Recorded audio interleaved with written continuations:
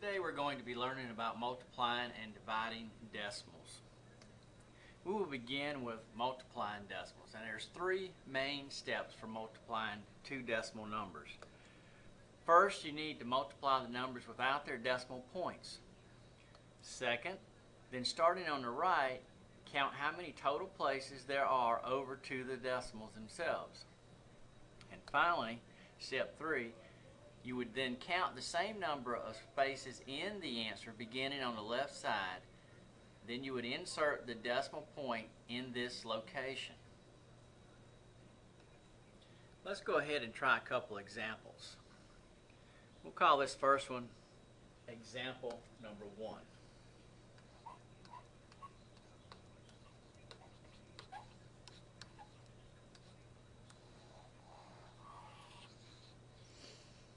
In this problem, we're going to be multiplying 6.25 times 3.9.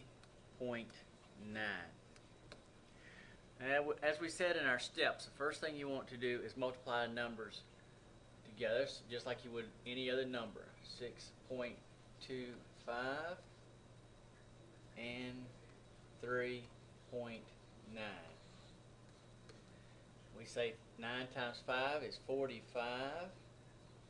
Carry our 4. 9 times 2 is 18. Plus 4 is 22. Again, carry your 2. 9 times 6 is 54. Plus 2 is 56. Now let's go over to our next column. 3 times 5 is 15. Carry our 1. 3 times 2 is 6. Plus 1 is 7. 3 times 6 is 18.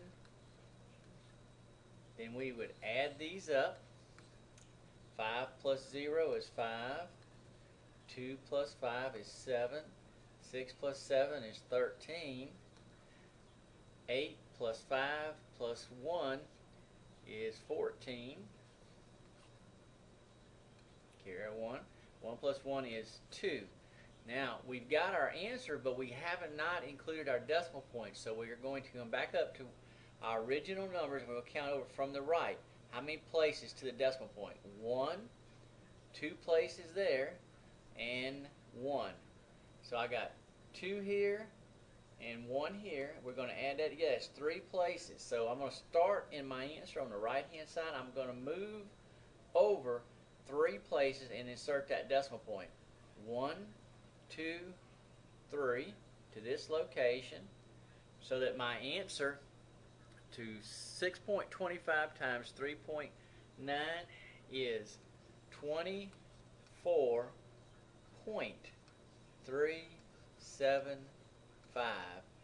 and that is my answer. Let's go ahead and try one more. We'll call this one example 2.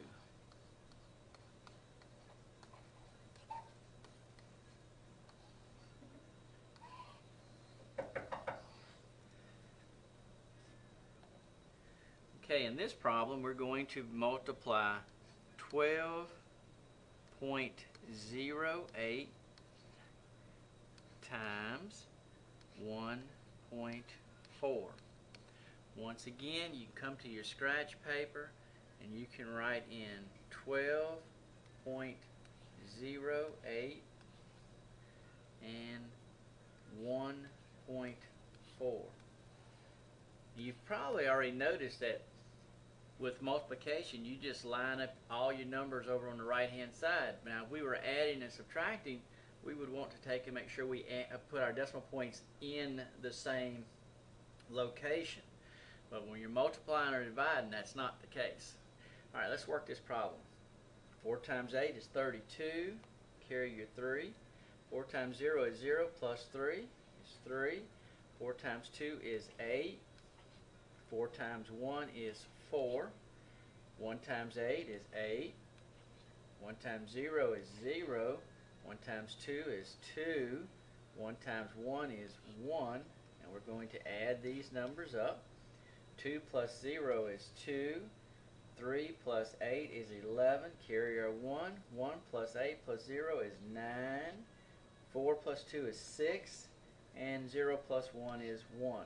Once again, we want to look at our original numbers to find out how many decimal points there are. So you start on your right hand side, moving to the left, you count 1, 2,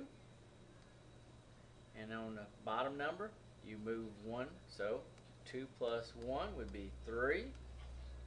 So we want to start in our answer on the right hand side, and we're going to count over 3 places, 1, 2, and 3, so that we now know that 12.08 or 12 and 8 thousandths times 1 and 4 hundredths is equal to 16 and 912 10,000ths. And that would be our answer to our problem.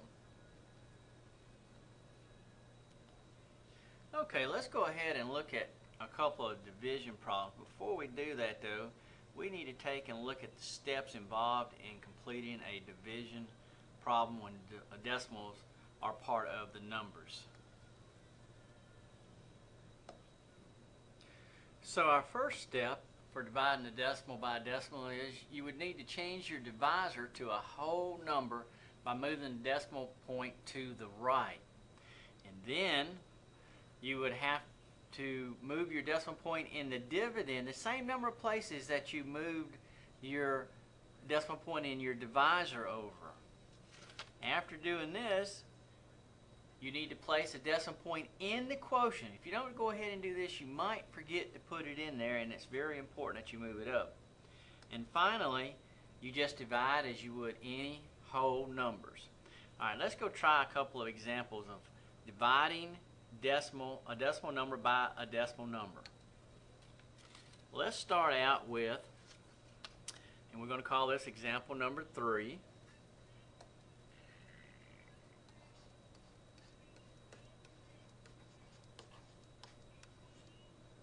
Example 3.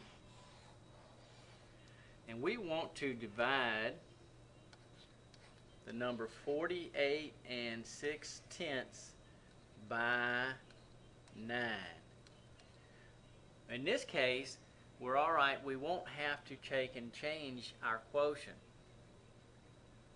So we can just rewrite our problem, 48.6 or 48 and 6/10 divided by 9. And we know that 9 will not go into 4, but it will, however, go into 48 5 times, because 5 times 9 is 45. 8 take away 5 leaves me 3. 4 minus 4 is 0. I'm going to go ahead right now and I'm going to move my decimal point up and I'm going to put it in my answer. That way I won't forget. Then I'm going to move this 6 down, and now I need to know how many times will 9 go into 36. And we know that it will go into 36 4 times, because 4 times 9 is 36. And we know that 6 from 6 is 0, and 3 take away 3 is 0. So that 48 and 6/10 divided by the whole number 9 is equal to 5 and 4/10. There is our answer. Now let's go ahead and try another example. Call this one example number 4.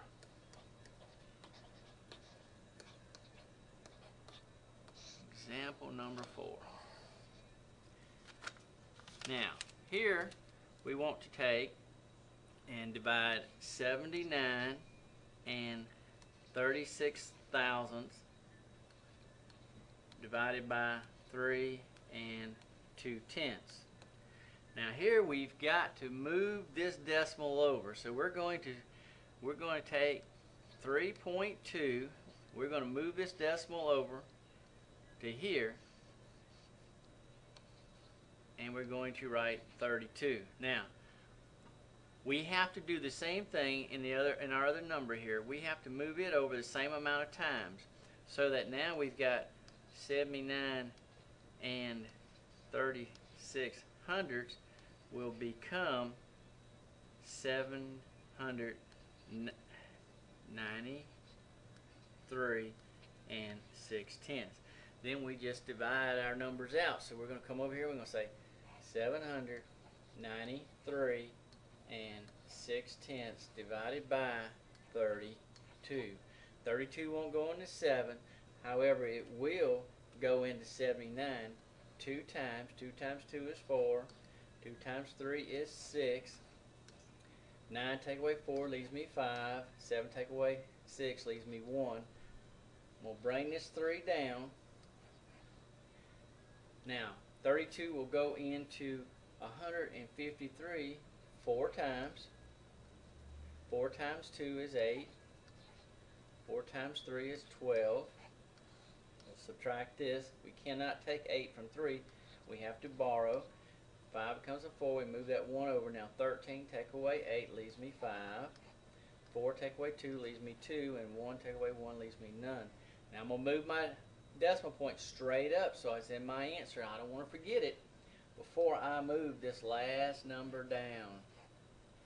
Now I've got 256. 32 will go into 256 8 times. 8 times 2 is 16. Carry my 1. 8 times 3 is 24 plus the 1 is 25. And we just subtract. And 6 from 6 is 0. 5 from 5 is 0. And 2 from 2 is 0.